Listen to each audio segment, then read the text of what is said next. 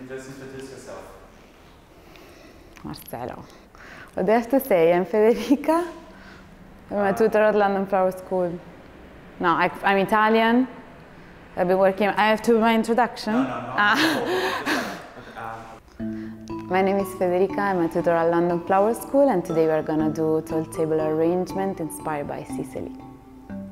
The whole theme is developed out of this, which is called Testa di Moro. It means head of a Moro.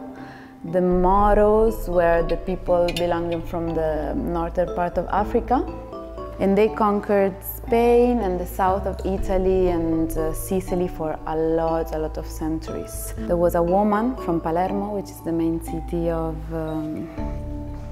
Sicily. This woman who fell in love with the Moro, and he promised her love forever, but he was actually lying because he had family in his country, so he got crazy.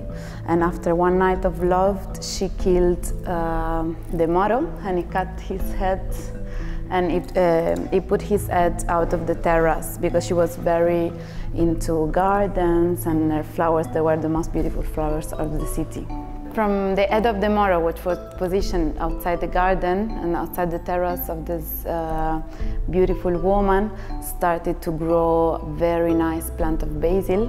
And from that moment, everybody in the city would see that plant and would start to create vases mirroring the head of the Moro. So I think it's really important.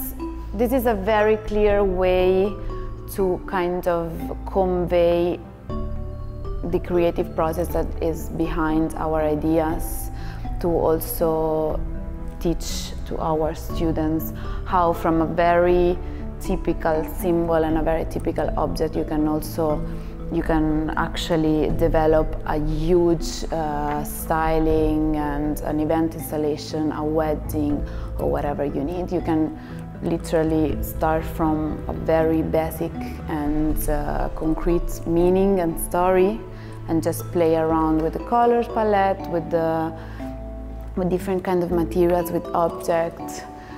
So I think it's gonna be a great experience for everybody.